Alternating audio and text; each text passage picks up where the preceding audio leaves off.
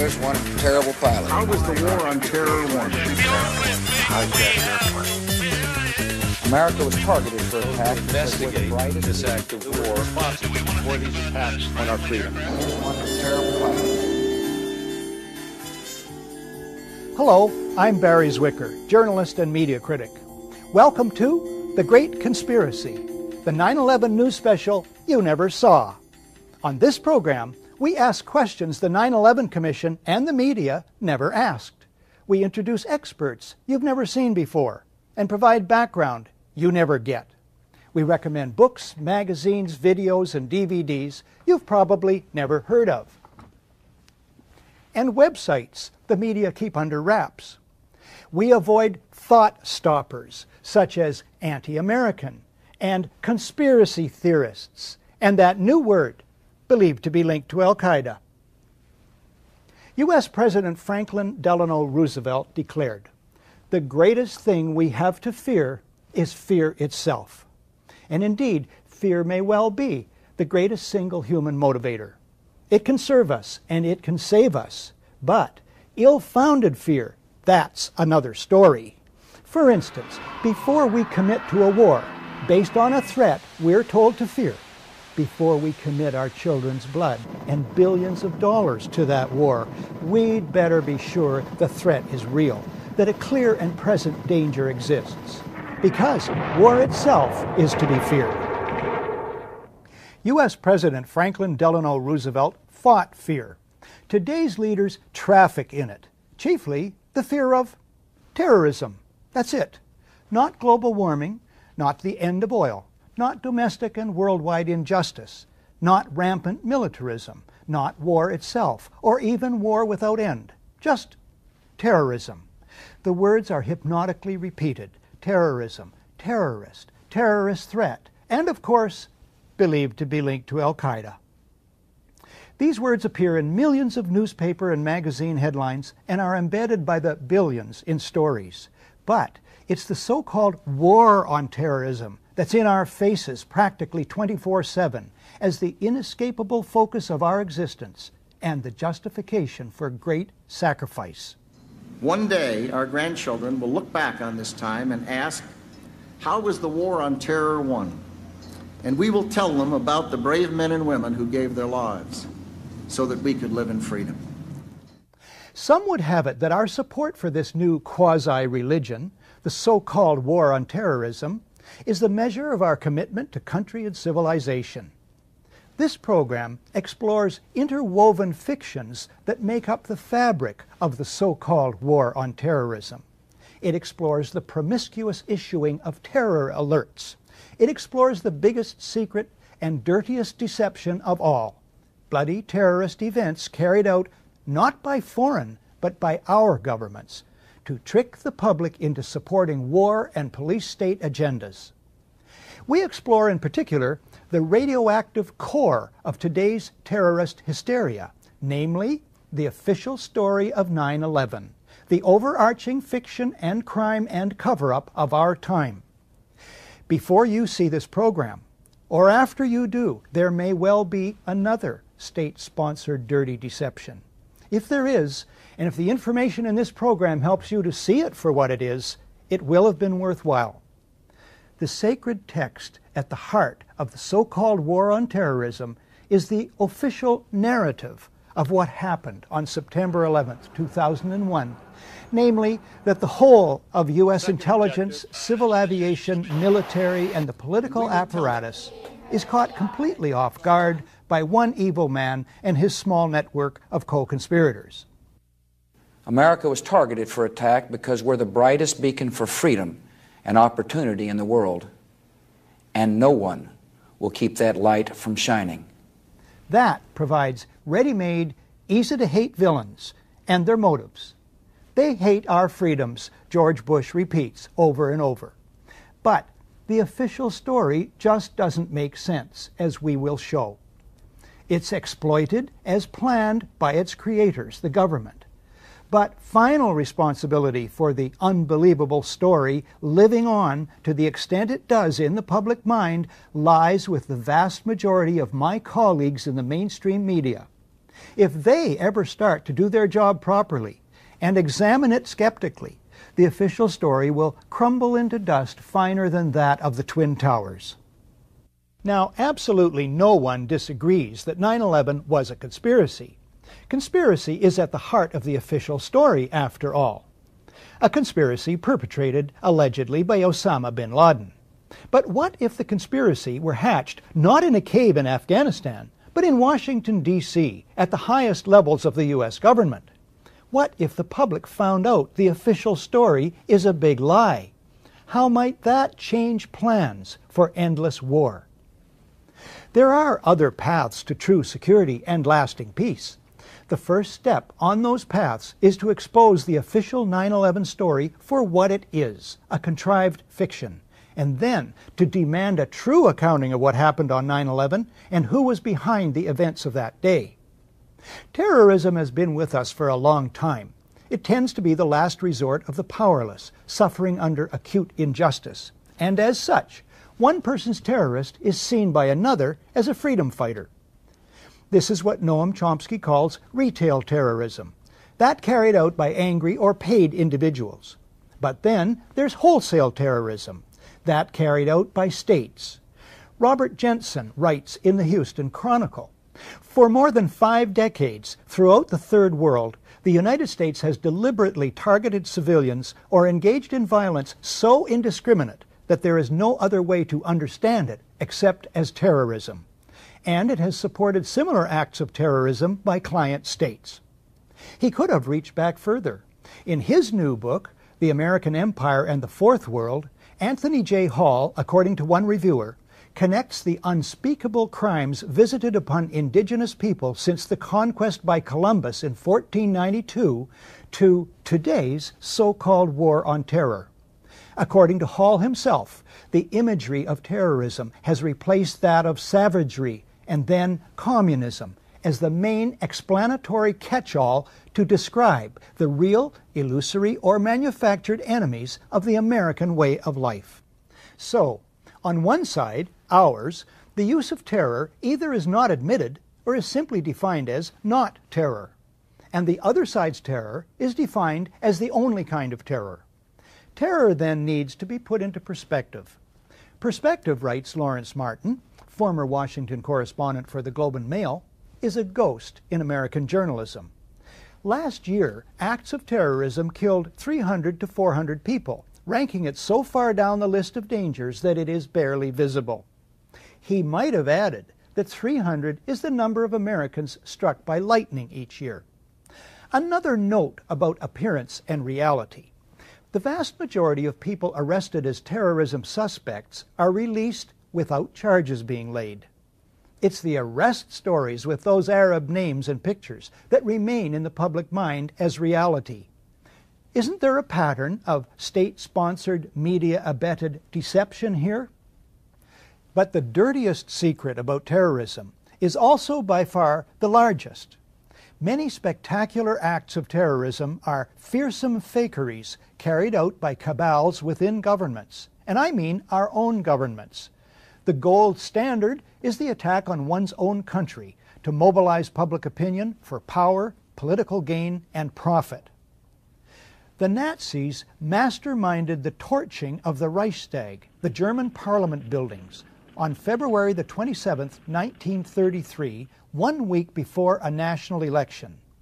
That they did so is historical fact, portrayed best in William L. Shirer's masterpiece, The Rise and Fall of the Third Reich. Within hours, Hitler and his henchmen designate the communists as the villains and label them terrorists. The government promises proof, but never provides it. The communists did not do it. A single communist was the patsy. The big lie of who torched the Reichstag is used by Hitler to sow fear. He bullies the German president to sign a decree suspending 7 main articles of the German Constitution. The claim is that the fatherland, think homeland, is under threat. Ensuing arrests and murders of communists and socialists terrorize anti-Hitler dissent. In the ensuing election, Hitler does not get the majority he needs to rule. But soon after, he essentially seizes power. He then is free to launch preemptive strikes against other countries and wage a world war sold as patriotic. The ultimate result for Germans is calamitous. 600,000 civilians dead, 7.5 million homeless, their country broke and in ruins. The Reichstag fire was a major turning point. Within hours of the planes crashing into the World Trade Center, the Bush White House designates the alleged villains. Within 30 days, the U.S. Constitution and the civil liberties of Americans are weakened by near unanimous passage of the Patriot Act. A war on terror is announced. Within months, preemptive strikes are launched against Afghanistan and Iraq, though no evidence is produced that Iraq took part in 9/11. Dissent in the USA is under fire even as millions in the USA and worldwide oppose the Iraq War. The White House announces that the war on terror, in effect World War, may never end. At least 1,000 Americans are soon to die in Iraq alone. Expenditures mount into the trillions. The so-called war on terrorism justifies the mounting deaths of U.S. soldiers and civilians in Iraq and elsewhere, justifies the little publicized construction of giant new U.S. military bases overseas, and is the basis for the doctrine of preemptive war, contrary to international law and basic morality. It's responsible for grotesquely ballooning deficits to pay for all this, debts being passed on to coming generations, and plans for even more expenditures on terror-fighting bureaucracies. The so-called war on terror is cited as the ultimate basis for sharp increases in domestic spying and reduction in freedoms and civil liberties at home and attempts to criminalize dissent. All this because the official authorized truth is that foreign terrorists attacked the USA on 9/11.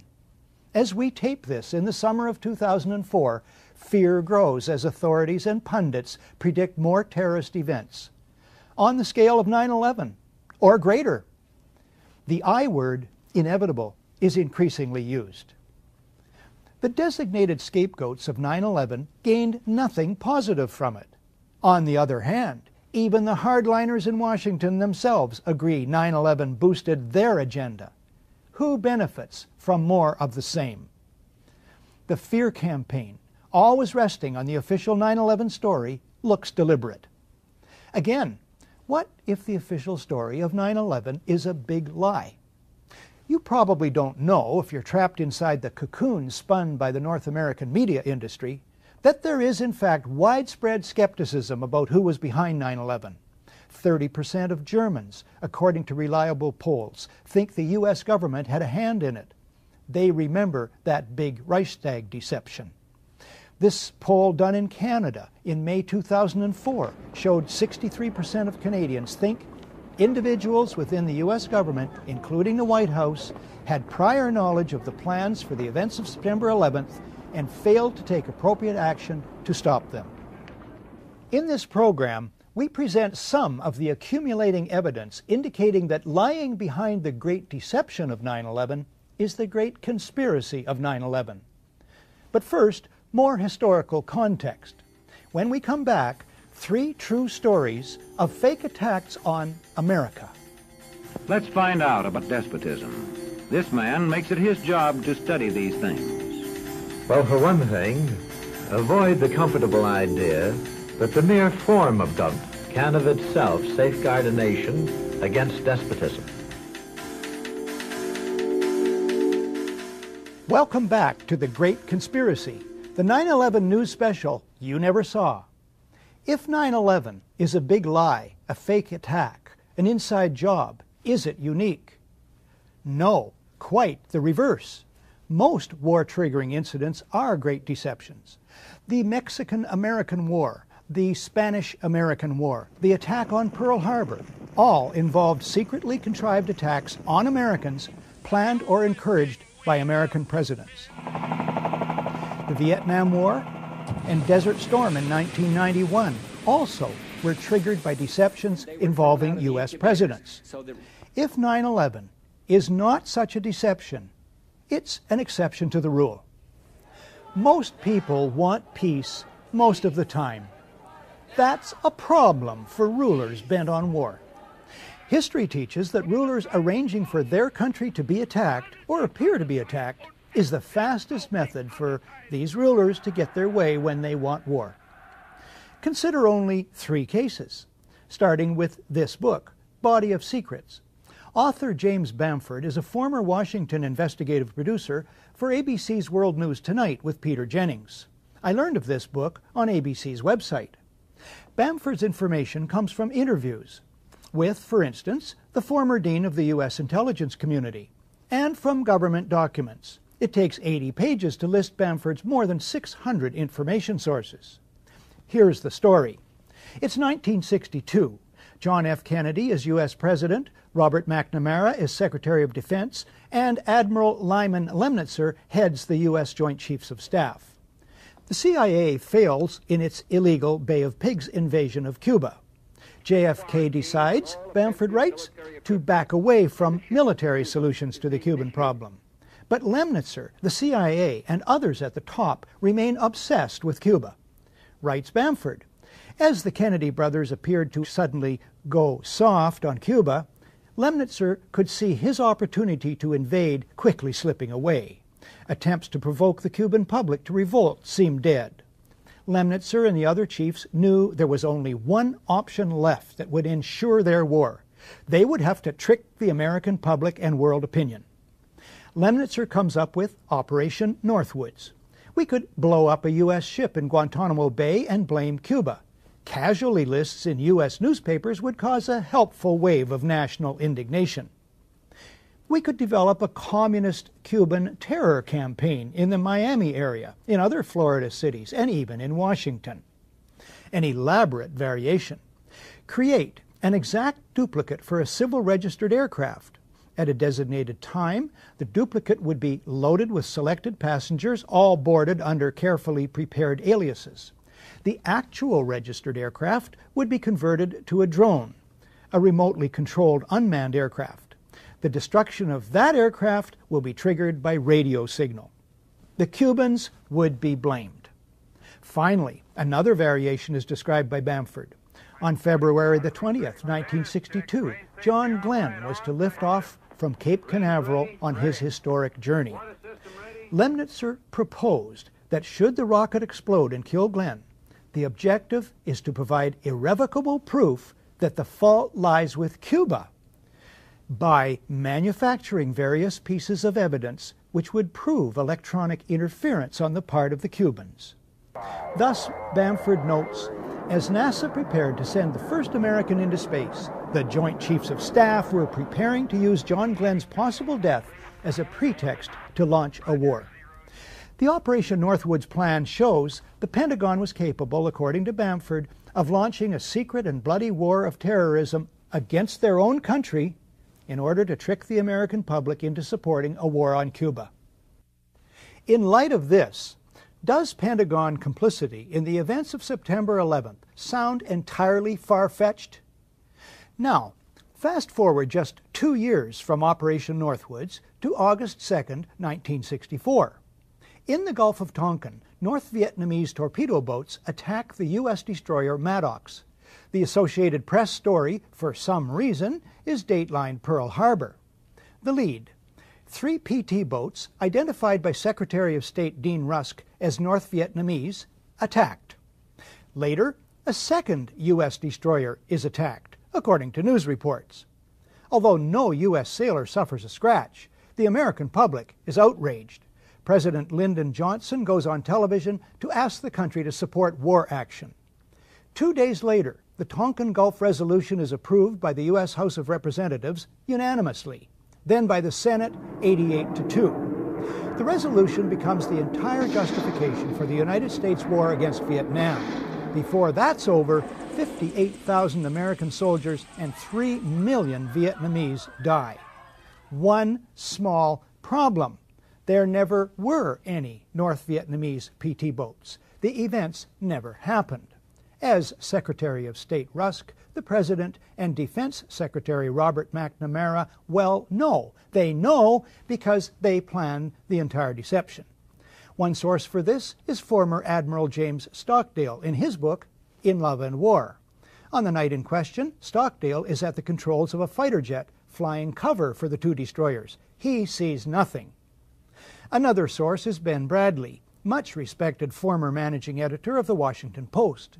Bradlee, in a public lecture in England in April 1987, states, "The facts behind this critically important resolution were quite simply lies." Fast forward again to August 2nd, 1990. Iraq attacks Kuwait, claiming the Kuwaitis are slant drilling into Iraq's oil fields. U.S. President George Herbert Walker Bush pushes for a land war against Iraq, but polls show the U.S. public is split 50-50 on that idea. Then comes this eyewitness testimony before a congressional committee from a 15-year-old Kuwaiti girl. The claim is she cannot be identified for fear of reprisals. While I was there, I saw the Iraqi soldiers come into the hospital with guns. They took the babies out of the incubators, and left the children to die on the cold floor. The U.S. public is outraged. The result? Support for land war zooms. It's a turning point. Desert Storm is launched. 135,000 Iraqis are killed. An estimated 1 million Iraqis, many of them children and old people, then die as a result of 10 years of sanctions. One small problem. There never were any incubator baby deaths, not one. The Canadian Broadcasting Corporation's investigative flagship program, The Fifth Estate, reveals the girl to be the Kuwaiti ambassador's daughter, given her lines and coached in acting by the giant American PR firm Hill & Knowlton. It's one phase in a $10 million joint U.S.-Kuwaiti campaign of deception. This man is lying. I myself buried 14 newborn babies that had been taken from their incubators.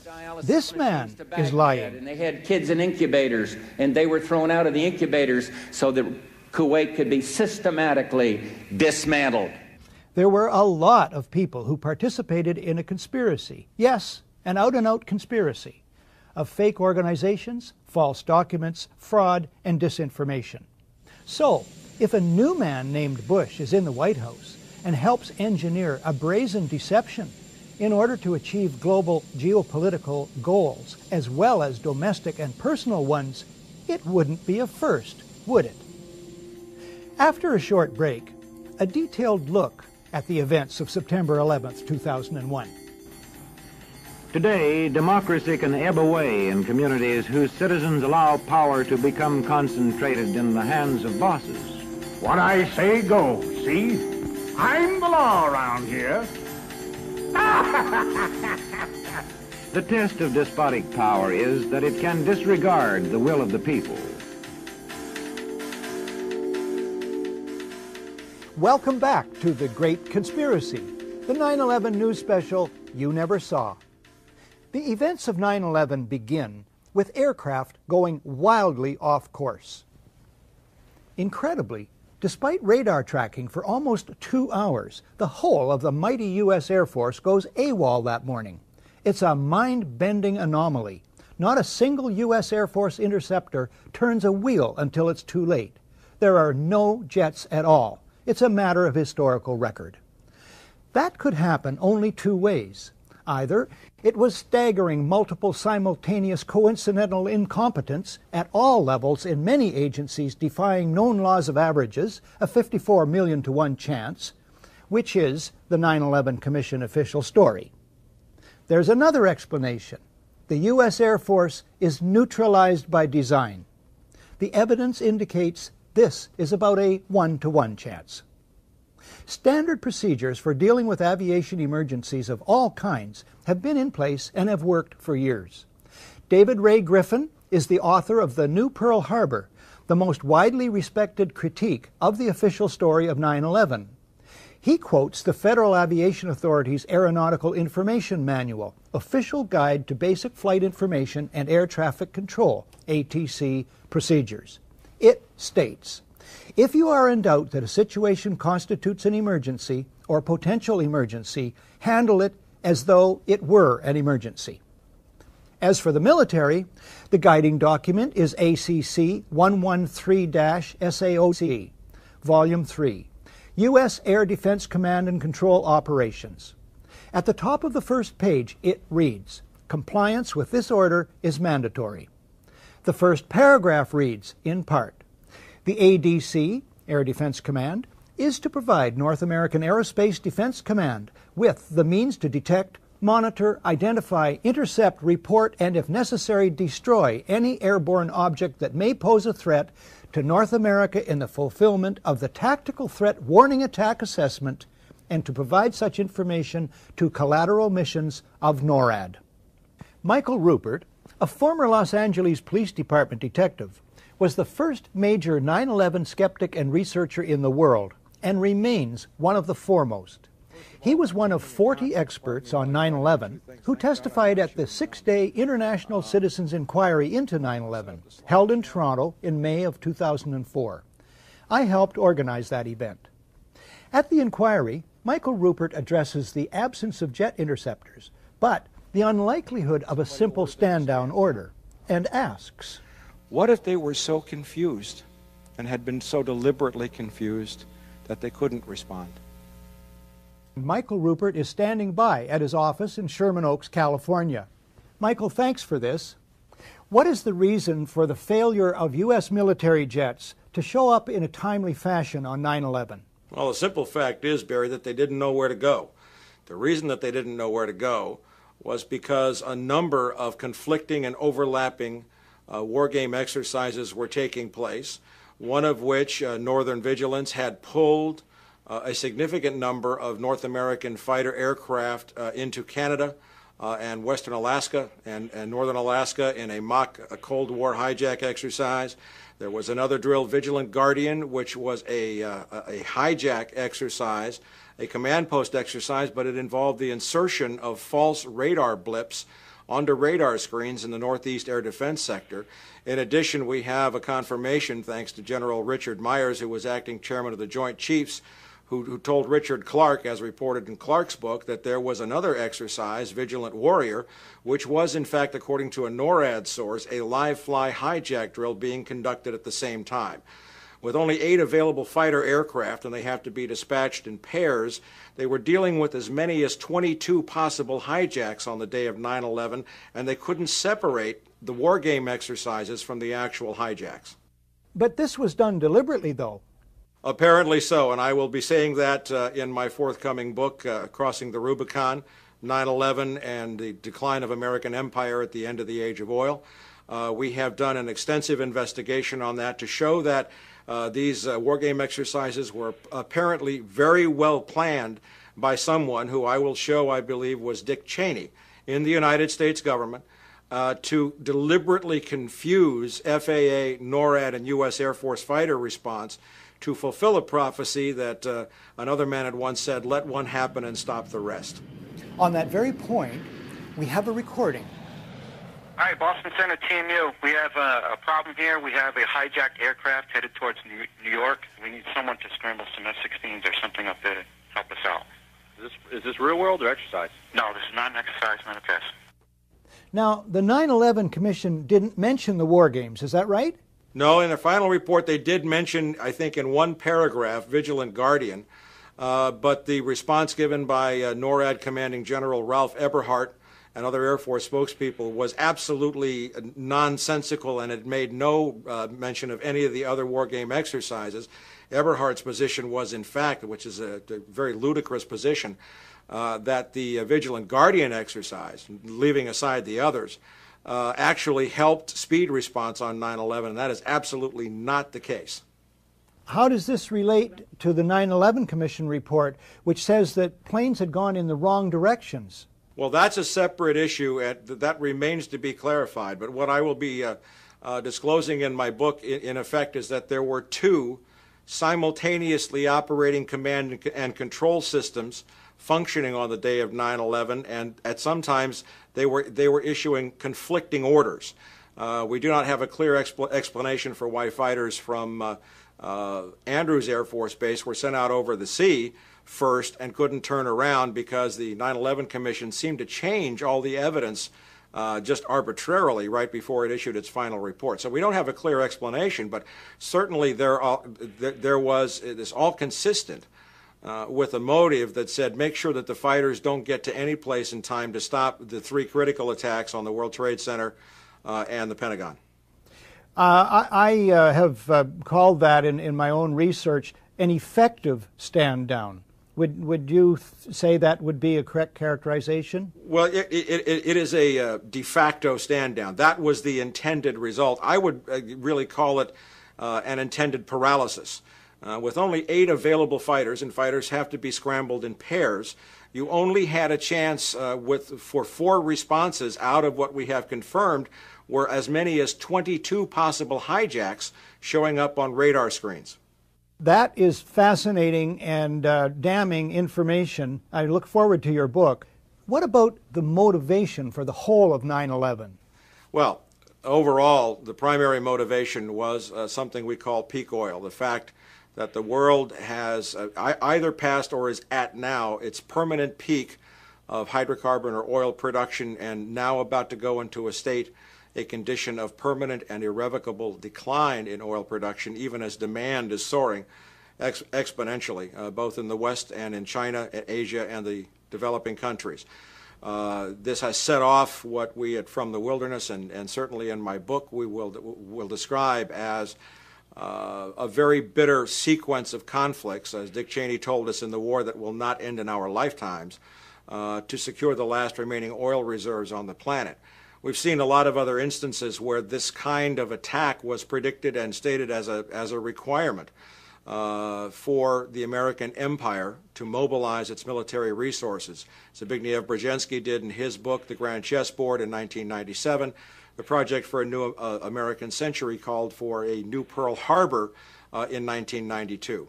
So there is, there's a lot of evidence here showing very clearly that this attack was needed. It was planned, and all of the evidence that has been so diligently compiled has just been absolutely ignored by the Keene Commission. And finally, Michael, I certainly, for one, accept your motive of peak oil. What about other motives that could be involved? Well, if you are going to, as Zbigniew Brzezinski wrote, he said some kind of direct external threat, an attack like Pearl Harbor. Basically, he said you have to scare the bejesus out of the American people to get them to support the, quote, imperial mobilization, those were his words, necessary to secure these vital resources in these strategic geopolitical regions on the planet. Without that, the American people would never have gone for it. And of course, now in late 2004, we are beginning to see that the American people aren't going along with it now either. Michael, thank you for this today. Bye-bye, Barry. Dr. Robert M. Bowman is a veteran of 122 combat missions in Vietnam. His 22-year Air Force career culminated in his job as Director of Advanced Space Programs Development for the Air Force Space Division during the presidency of Ronald Reagan. He's president of the Institute for Space and Security Studies. His presentation to the Citizens Inquiry was titled, "A Fighter Pilot Looks Back at 9/11 and Forward to a Resurrected America." 9/11 is related to just about everything else, particularly the war against Iraq. These two things have one aspect very much in common. They are both, in my opinion, treason. The cabal of neoconservatives at PNAC, I think you all know what that is, who planned this war, Cheney, Rumsfeld, Wolfowitz, Libby, Pearl, Jeb Bush, even before W became president, I don't say elected, I say became president, this cabal knew the American people would not stand for a war against Iraq unless there was, as they put it in their own document, a new Pearl Harbor. 9/11 supplied that. In other words, 9/11 was a false flag operation. That's one term to describe an act carried out to make it appear it was done by someone else. Next, the man who's written the book on false flag operations. Webster Tarpley is an historian and journalist based in Washington, D.C. He has studied the dark world of intrigue, peopled by patsies, paid killers known as operators, and moles, government officials who flout their own country's laws. He made 2 presentations to the International Citizens Inquiry into 9/11. They are uncompromisingly titled The 9/11 Terror Fraud, a Coup Against Civilization. Now here I would submit is a very important diagram that I commend to your attention, and I want to tarry and look at it for a moment. We are dealing with state-sponsored false flag terrorism. I don't mean state-sponsored in the sense that it has to be sponsored by the entire command structure of the country in question, but that it is carried forward by a private network ensconced and infesting decisive nodal points in the state apparatus of that country. I'll try to show you what I mean. Here we have to distinguish a world of patsies, the people that you hear about. I'll try to show you some of this in detail. The people we can call the dupes, the useful idiots, the fanatics, the police agents, the double agents, the provocateurs, in short, the Oswalds, the fall guys. Lee Harvey Oswald, I'm just a patsy, direct quote. That's one group. The moles.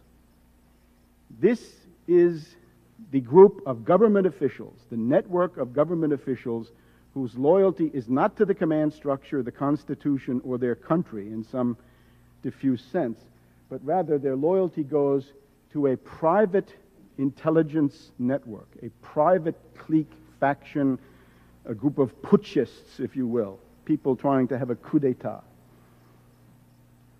You also have to distinguish the professional killers. These are the cold-blooded technicians of murder. This is the sort of area where you see retired veterans of the Special Forces, the Delta Force, the CIA Operations Directorate, and so on down the line. The old boys. At the end of the 80s and the beginning of the 90s, the term for this group in Washington was the asteroids. Finally, the corporate media. They are the indispensable ingredient, because without them, you can't have anything. You have to have mass propaganda to accredit and spread and pound the official version of the events into the minds of people, and to smooth over the inevitable absurdities, contradictions, impossibilities, and so forth of the official story. Mass brainwashing in the Anglo-American tradition is what they propose. You're watching The Great Conspiracy, the 9/11 news special you never saw. When we come back, the classic question.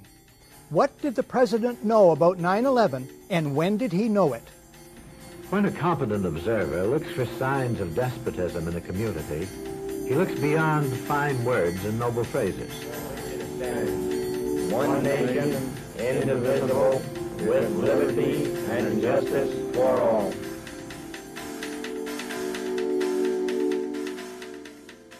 Welcome back to The Great Conspiracy, the 9/11 news special you never saw.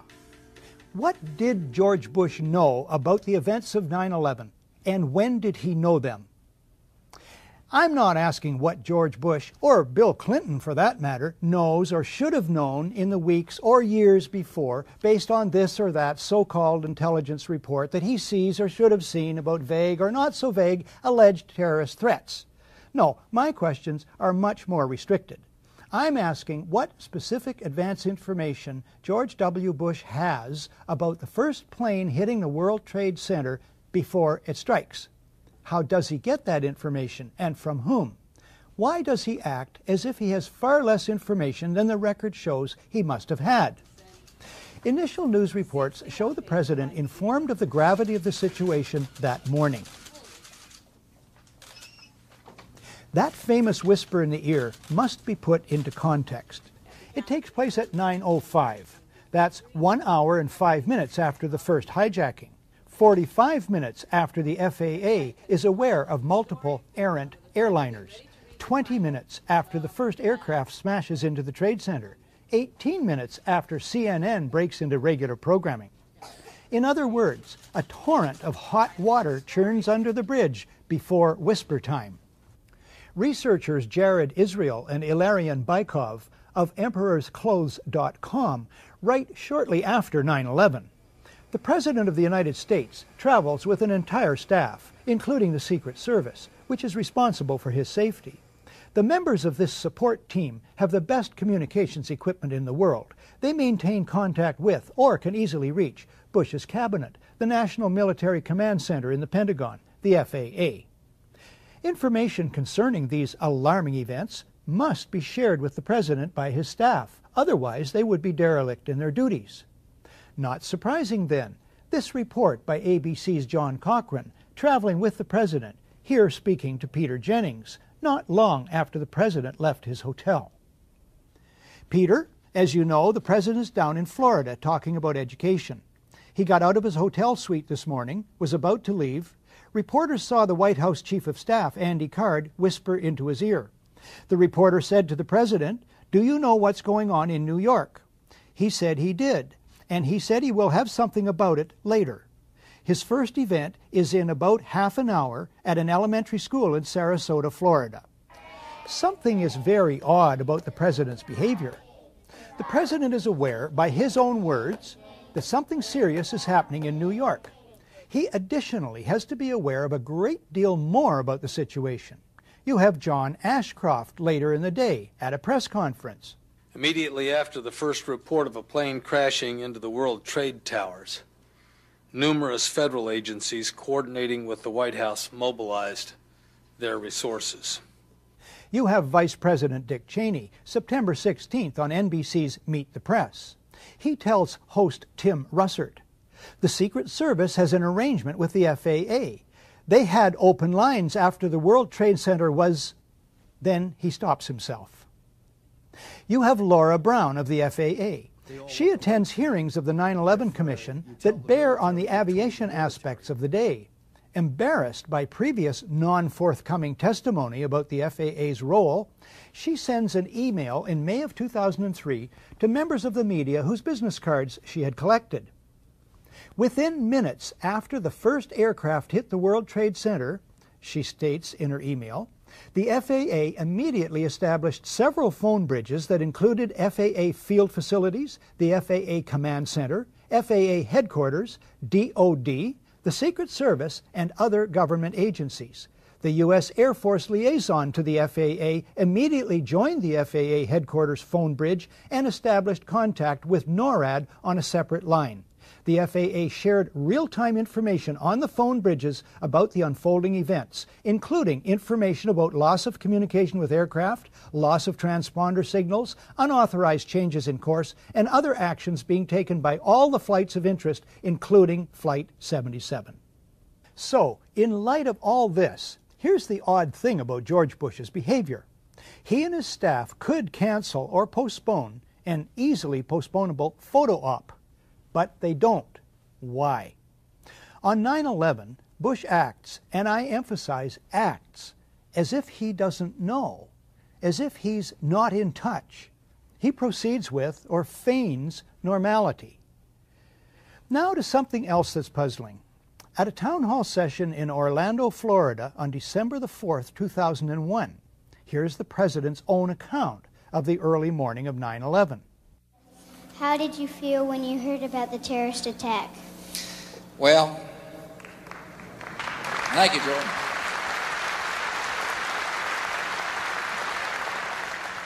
Well, Jordan, you're not going to believe what state I was in when I heard about the terrorist attack. I was in Florida. And my chief of staff, Andy Card, well, actually, I was in a classroom talking about a reading program that works. And I was sitting outside the classroom waiting to go in, and I saw an airplane hit the tower of a TV. You know, the TV was obviously on. The President tells us he sees, on an ordinary TV set outside a school classroom, the first plane hit the World Trade Center. He gives the oddly reinforcing detail that, quote, the TV was obviously on, unquote. He continues. I used to fly myself, and I said, well, there's one terrible pilot. And I said it must have been a horrible accident. But I was whisked off there. I didn't have much time to think about it. Didn't have time to think about it. As if his being told, time to meet the kids, Mr. President, stops all his thought processes concerning the remarkable image of what he's told us he's just seen on an ordinary TV, on top of all his knowledge of the unprecedented situation from earlier in the morning. But anyway, could George Bush have seen on ordinary TV the first plane hit the World Trade Center? No, he could not have. The footage of that first strike only shows up on television the next day, September the 12th, 2001. It was taken by a French documentary crew that happened to be in downtown New York.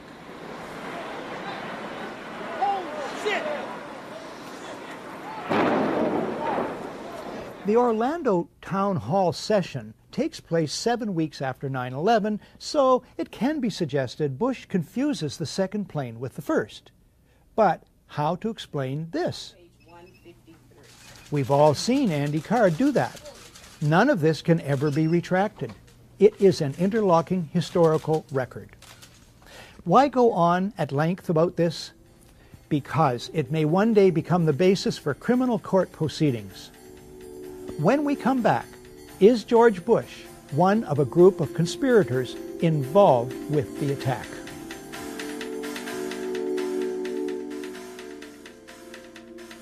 Welcome back to The Great Conspiracy, the 9/11 news special you never saw.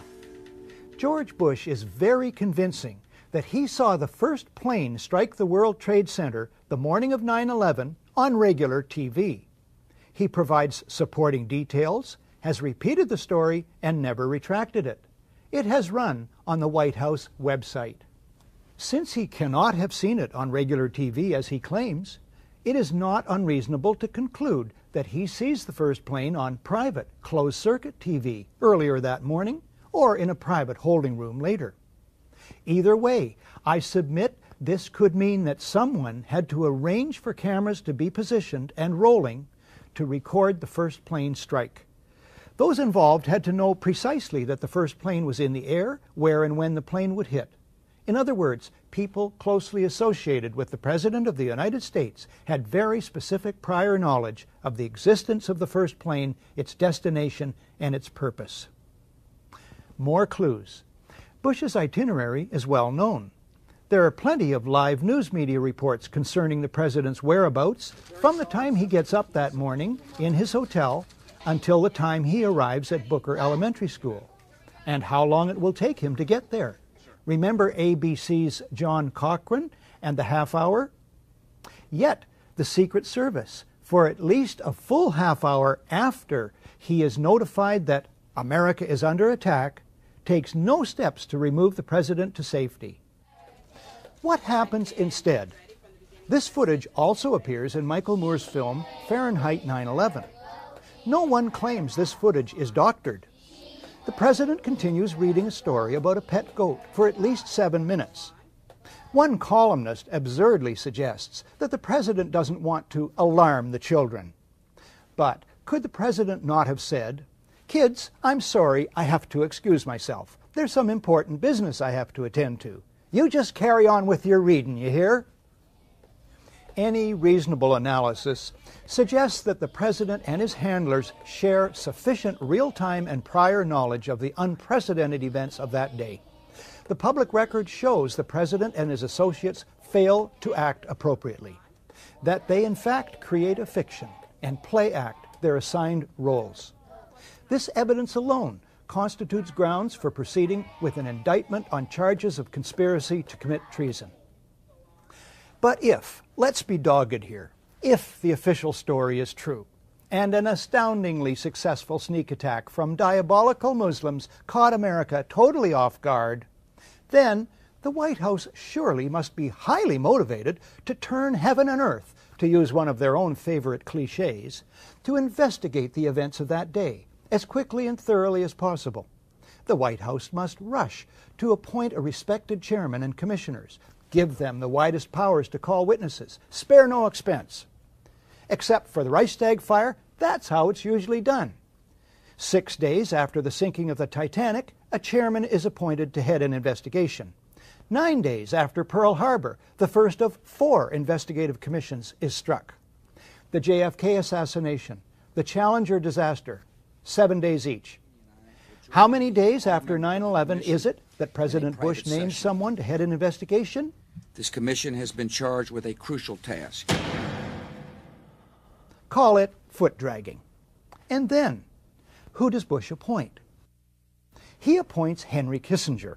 Naming Kissinger sets a new standard for cynicism, or for being out of touch, or both. A New York Times editorial suggests the choice was to contain an investigation the White House long opposed. But Kissinger at least is an expert on the date September 11th. It was on that day in 1973 that the CIA-assisted overthrow of the democratically elected government of Chile takes place, masterminded by Kissinger for Richard Nixon. President Salvador Allende is murdered. In his 2001 book, The Trial of Henry Kissinger, Christopher Hitchens notes Kissinger as a crucial figure at all stages of this crime and cover-up. Now, this is in reference to a bloody and unnecessary Kissinger-driven episode in Indochina, which cost the lives of 64 U.S. servicemen. But it also sums up Kissinger's role in the bloody Chilean operation. The cover-up is as important as the crime. The White House tries to install Kissinger, an expert at cover-ups, to head the 9/11 investigation. After a universal backlash, Kissinger backs off. Bush then names, it's 431 days now, Thomas Kean and Lee Hamilton as co-chairmen. Kean's Azerbaijan oil connections and other conflicts of interest should make him ineligible from the outset. He earlier co-chairs the Homeland Security Project. Observers have noted that huge profits are to be made in the surveillance and security industries these days. The more alarmed the public, the bigger the profits. As for co-chair Lee Hamilton, Washington investigative journalist Joyce Lynn says he should be called Mr. Cover-Up. He is 0 for 4, she says, in finding any malfeasance in the 4 previous investigative commissions on which he served. These include the Iran-Contra affair and the October surprise, which denied Jimmy Carter the presidency. The White House chooses all the commissioners. Lynn calls them key insiders rife with conflicts of interest. The White House brazenly appoints as the executive director one Dr. Philip Zelikow, a right-wing Republican hawk deeply involved in the Bush circle, a member of the Bush-Cheney transition team, and a National Security Council advisor with Condoleezza Rice under Bush 1. The editor of Vanity Fair, Graydon Carter, sums it up. The Bush White House did everything in its power to derail an open inquiry. Then, when faced with its inevitability, the President and his aides sought to limit its scope, its access, and its funding. The Commission's full title is the National Commission on Terrorist Attacks upon the United States. Reflecting extreme laziness in research and wording, the mainstream media keep referring to it as the Independent 9/11 Commission. This commission was about as independent from White House control and manipulation as the abused prisoners at Abu Ghraib were from their jailers. Mandate. The commission itself says, we're not out to blame anyone. In other words, accountability is not part of the mandate. Budget. In January 2003, the Bush administration allots the commission $3 million. This compares to $5 million for a 1996 commission that looked into casino gambling, and $50 million each for the inquiries into the Columbia shuttle explosion and the Clintons' failed Whitewater deal. The dollar amount is later grudgingly raised but never exceeds $15 million. The White House releases only 25% of 11,000 documents requested. It blacks out portions of the released documents, resists requests that the administration officials testify under oath, and tries to rush the commission's deadline. After a cat-and-mouse game, Bush and Cheney meet the commission. But it is behind closed doors. They refuse to testify under oath. No tape recorders are allowed. No transcript is allowed. Bush makes no opening statement, and those taking notes must submit them to security personnel. All of this is what is called in law guilty demeanor. The behavior of the White House in relation to the Commission from start to finish only makes sense if the official story is a lie and the truth needs to be kept secret. The term whitewash doesn't do justice to the report of the 9/11 Commission. Omission-riddled, inventive cover-up, maybe? The Commission finds that the ultimate reason the events of 9/11 took place was a failure of imagination. They ought to know. Imagination was something the Commission had in abundance. The Commission imagines U.S. intelligence received insufficient specific warnings of an impending event. Even though CIA head George Tenet says in an unguarded moment that the system was blinking red, the Commission imagines there's nothing to go with. When we return, an American researcher on the number of published warnings. A community rates low on an information scale when the press, radio, and other channels of communication are controlled by only a few people. And if books and newspapers and the radio are efficiently controlled, the people will read and accept exactly what the few in control want them to. Welcome back to The Great Conspiracy, the 9/11 news special you never saw. American Paul Thompson has created the definitive timeline of events related to 9/11. It's drawn exclusively from published reports. Thompson takes almost an hour at the Toronto Citizens Inquiry to list a fraction of the published reports dealing with early warnings. Then in late August, so according to some news reports from Der Spiegel and Die Zeit, and it's also reported in the BBC and Haaretz in Israel. This is really interesting. Supposedly, Israel gives the U.S. a list of 19 terrorist names. So there are 19 people on the flight, and here they're giving 19 names. We don't know if they're the exact same list. But we do know, according to these reports, that 4 of the names are the same, including Nawaf al-Hazmi, Khalid al-Midar, Marwan al-Shihi, and Mohammed Atta. So these are like the big leaders of the 9/11 attack, and here Israel is saying that these people are inside the United States and planning an imminent attack. Then early September, Egypt warns the U.S., saying that al-Qaeda is in the advanced stages of a, quote, significant operation, unquote, against an American target, probably within the U.S. So, you know, just as an aside, remember that virtually every one of these things I've been talking about is talking about an attack inside the U.S. Remember that George Tenet said that all the information they had pointed to an attack overseas. In the context of this program, it's important to note these warnings are from individuals, agencies, and whole governments who are obviously not in on the plot. It should be observed that in the main, the controversies over who knew what and when about the attacks are diversionary mini-dramas that reinforce the official fiction. What these individuals and agencies and governments discover are plans and patsies being prepared to play their roles. Even if it's the most charitable explanation, and we say it was only incompetence, that incompetence was so severe. I mean, how many warnings do you need? And not only that, but it was followed after 9/11 by a cover-up. And as it's often said, it's not the crime, but it's the cover-up that, that you end up going to jail for. That, between the incompetence and the cover-up, that alone should lead to impeachment of President Bush and all of his top people.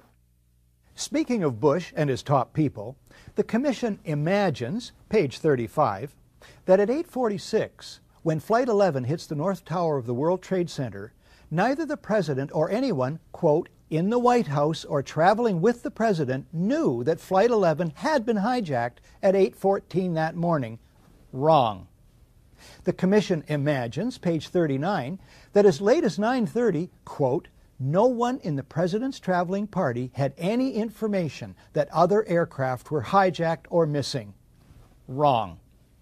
The Commission imagines it can get away with such claims, even though millions of people saw TV news reports about the hijackings on CNN beginning at 8:48. The 9/11 Commission fails to ask many questions. Why, for instance, was protective cover not provided for Air Force One? The Commission makes no mention of the extensive connections between the Bush and bin Laden families. The Commission imagines, and it's utterly right, that the media will fail spectacularly in their duty to notice these and other glaring omissions. The Commission counts on the media failing to be skeptical or to ask probing questions. As columnist Lawrence Martin puts it, you would think that given the presidential record of duplicity, Bill Clinton on Monica, Ronald Reagan on Iran-Contra, Richard Nixon on Watergate, Lyndon Johnson on the Gulf of Tonkin, John Kennedy on the Missile Gap, that journalists might catch on one day. Not in America. Martin adds, if media buttons weren't so easy to push, it's a safe bet that the terrorism threat wouldn't get half the airtime. Well, half the airtime would still be billions of hours. The Commission imagines, and it's right again, that the New York Times will devote pages and pages of coverage to the Commission's report without batting an eye at the shortcomings dealt with in this program. Subsequently, scores of New York Times stories quote the findings of the 9/11 Commission as dependable truth on anything to do with 9/11. The Commission imagines, and it's right on the money, that TV networks will air without question and newspapers publish without question this alleged exchange on 9/11 between the FAA's Herndon Command Center and FAA headquarters. I call it the report. Do we want to think about scrambling aircraft? Oh, God, I don't know. That's a decision somebody's going to have to make probably in the next 10 minutes. Can we hold it right there? Imagine anyone, say yourself, learning of a major emergency. A neighbor calls to tell you your house is on fire. And you say, yeah, somebody's going to have to make a decision about that in probably 10 minutes. The fact is that on the morning of 9/11, there's a good chance that you leaped into action. Millions of ordinary people did. They call family and friends to turn on the TV. Many, I was one, try to get through to loved ones in New York. We find the phone system down. We call others to see if they'd gotten through. And they call us. But at FAA headquarters? Everybody just left the room. Yes, sir. I've noticed that. When there's a really big emergency, such as we have with the report here, key people just walk out of the room with fishing rods. When we come back, comments about the FAA and the 9/11 Commission report from David Ray Griffin, author of the book The New Pearl Harbor, Disturbing Questions About the Bush Administration and 9/11.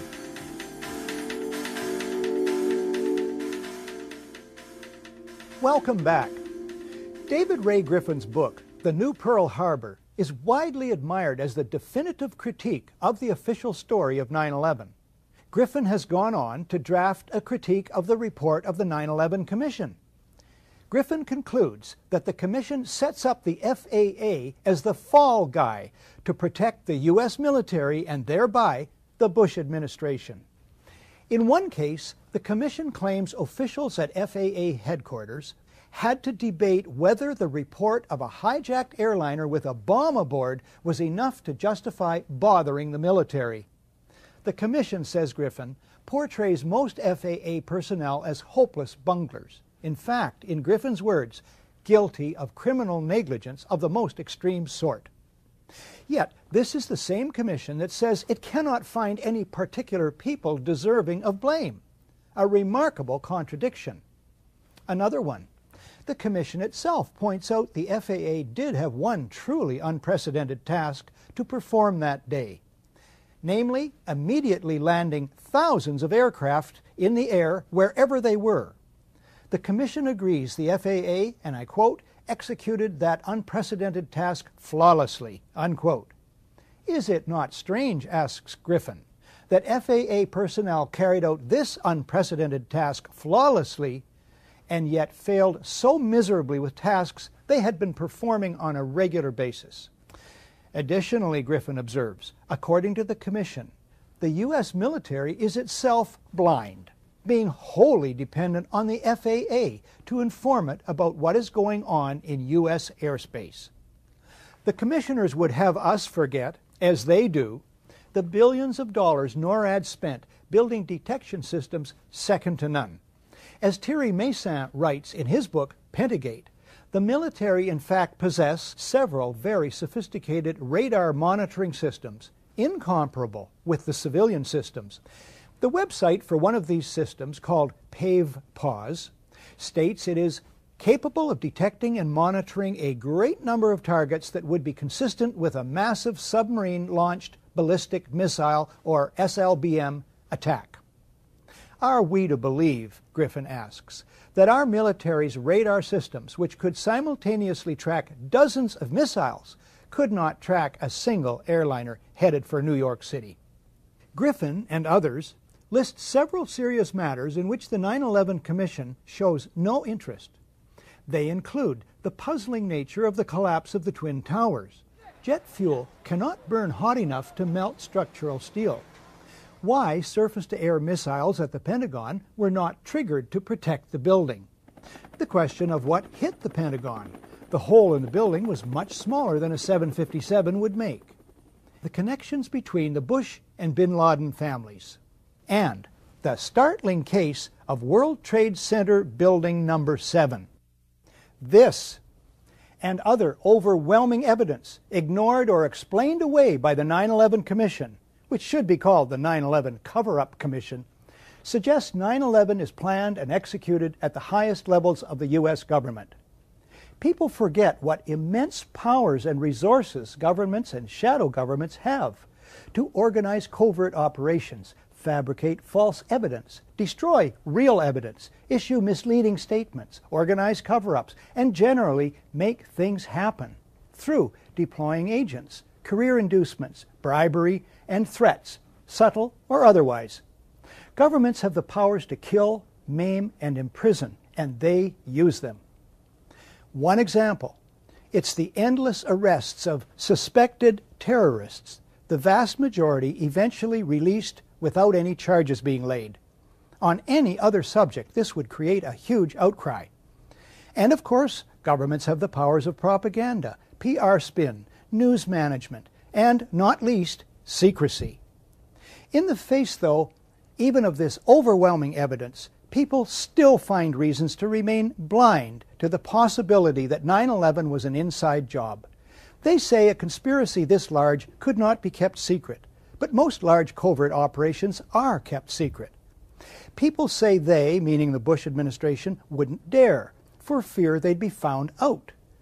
As for being found out by the media, well, what's to fear so far? Upholding the U.S. Constitution obligates one to guard against enemies, foreign and domestic. The founders of the country included that for good reason. They knew that for centuries governments have turned toxic. The price of freedom is eternal vigilance, and not just from outside threats. The trumpeting of outside threats, in fact, is the commonest ploy used by internal rogues. Today's media feast on, profit from, and join in the trumpeting of outside threats and the demonization of designated villains. We expect more of the media than we've been getting. We expect them to remember something of history, to be watchdogs for democracy, and to have some backbone. Won't just one major paper do what the Washington Post did with Watergate? Get onto this and not let go until the rest of the media have to pay attention? I've been a media critic for 35 years. I've watched the media become more and more corporate, more and more ideological, more and more dishonest, more and more part of a power structure which manufactures and manipulates fear and excuses death and destruction, and thereby become complicit in it.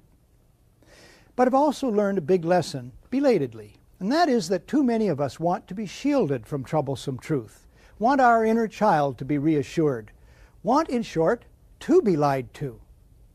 With knowledge comes responsibility. We, who are finding the scales falling from our eyes, must also find the courage to make our media and government accountable. Many peaceful means for doing this still exist. This is Barry Zwicker, signing off for The Great Conspiracy, the 9/11 news special you never saw, but that I still live in hopes that you will.